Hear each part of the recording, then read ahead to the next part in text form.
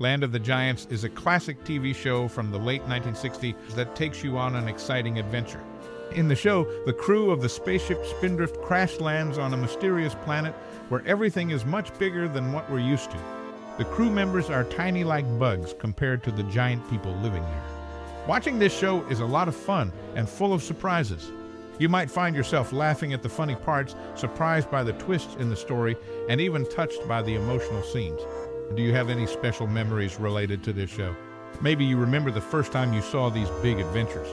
Think about that time. Was it when you were watching TV with your family, hanging out with friends, or when you first discovered your interest in science fiction? We'd love to hear your stories and memories in the comments. Whether it's a funny story, a surprising moment, or a heartfelt memory, your experiences with this well-known show are what keep its story alive. Let's share our memories about the times when Land of the Giants took us to an extraordinary world. Land of the Giants, a TV show from the late 1960s, stands out because its main characters are shrunk to about an inch tall. This unusual idea makes it different from other shows of that time and keeps it interesting. Each episode shows the tiny characters facing challenges and trying to escape from normal-sized people, which keeps the show exciting. The show had a good budget, which was important for making the small characters' world believable.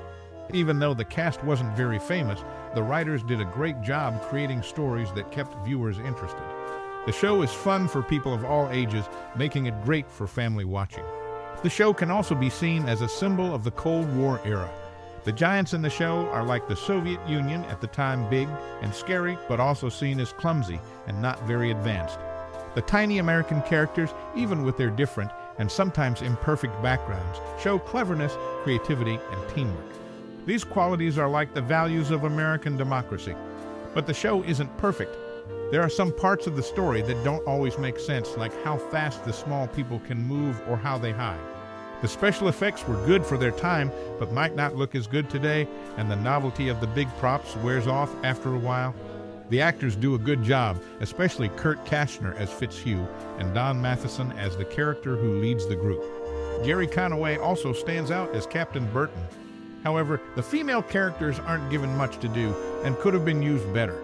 In short, Land of the Giants mixes fantasy with a hint of the real-world issues of its time. Its special idea, combined with good acting and creative stories, makes it a memorable show. It mixes adventure and excitement with deeper meanings and would be great to see reimagined with today's technology and ideas.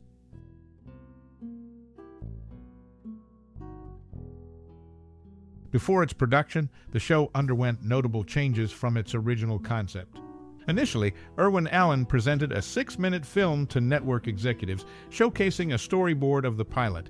In this early version, significant differences were evident. The character, eventually known as Steve Burton, was originally named Tim. More strikingly, the character of Valerie did not exist in this early iteration. Instead, a female doctor named Joan Templeton, who was on her way to a science conference in London, was part of the story. Another interesting fact about the show is its use of props. The cabin chairs in the Spindrift, the spaceship central to the series, were the same as those in the cabin of the spaceship featured in Planet of the Apes. This recycling of props was a common practice at 20th Century Fox during that era, exemplifying the resourcefulness of production teams at the time. Heather Young, who portrayed the stewardess Betty Hamilton, faced a unique challenge during the series' second season due to her pregnancy. This situation necessitated creative adjustments in filming. To accommodate her condition, she was often filmed from the waist up, wore loose clothing, or was occasionally written out of certain episodes. This approach demonstrated the production team's adaptability and commitment to the continuity of the show despite real-life challenges. These behind-the-scenes facts offer a glimpse into the creative process and production challenges of the show, highlighting the efforts to bring this imaginative world to life. From the evolution of character concepts to practical prop usage and accommodating cast members' personal circumstances, these details contribute to the rich history of this beloved series. Comic book artist Alex Ross was influenced by actors Gary Conway and Deanna Lund for his drawings of Reed Richards and Sue Storm in Fantastic Four Full Circle. The way these characters look in the comic shows how much the actors influenced him. There's an interesting detail in the series that's set on an alien planet. The vehicles have Chrysler Corporation nameplates, which accidentally shows they're from Earth. This small mistake adds a special touch, mixing Earth-like features into the alien setting. In the second season, the crew starts using new tools like a laser torch and a periscope. These tools help them solve problems on the planet where being small is a big challenge. These additions made the story better and show how clever the characters are in adapting to new situations. The show has continued to inspire and amaze people with its creative stories and unique visuals. It has a lasting influence in the world of science fiction TV. This show set a new standard in television production costs at its time of debut, reflecting its ambition and the high expectations from its creators. The investment in the show's production was evident in the quality of special effects and sets, which were crucial to bring the world of giants and tiny humans to life. This financial commitment underscored the show's unique position in the television landscape of the era. A notable aspect of the production was the dedication and physical involvement of the cast. Actors and actresses performed their own stunts, a practice not commonly seen in television productions of that era. This approach added authenticity to the action scenes and demonstrated the cast's commitment to their roles. Only in scenarios where the risk was deemed too high, stunt doubles were employed. This practice further highlights the physical demands of the show on its actors. The timing of the show's filming and its actual airing presents an interesting chronology. Initially planned for an earlier release, the delay in its premiere had a noticeable impact. This was particularly evident in the apparent aging of Stefan Arngrim, who played Barry Lockridge. Since filming began earlier than the show aired, a span of 3 years occurred over its 2-year run and 51 episodes. This timeline offers insight into the challenges of television production and scheduling, especially when dealing with younger actors whose appearance can change noticeably over time. These details about the show's production costs, the physical commitment of its actors, and the timing of its filming contribute to a deeper understanding of the challenges and triumphs in bringing this imaginative series to life. The dedication of both the production team and the cast played a significant role in the show's success and its lasting appeal to audiences. In the episode Wild Journey of the show, Steve and Dan go on a special time travel adventure. They try to change history by convincing someone not to take a doomed flight.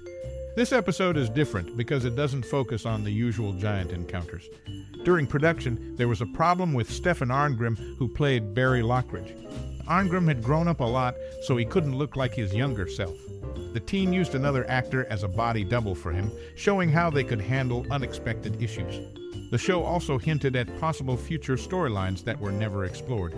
Deanna Lund, who acted as Valerie Scott, said in an interview that if the show had a third season, her character and Mark Wilson, played by Don Matheson, might have had a romance.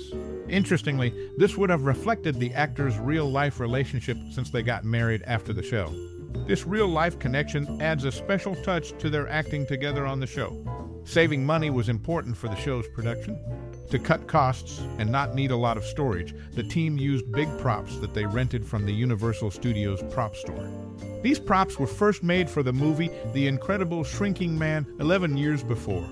Using these props again shows how clever and practical the production team was, making sure the show looked good while keeping within their budget.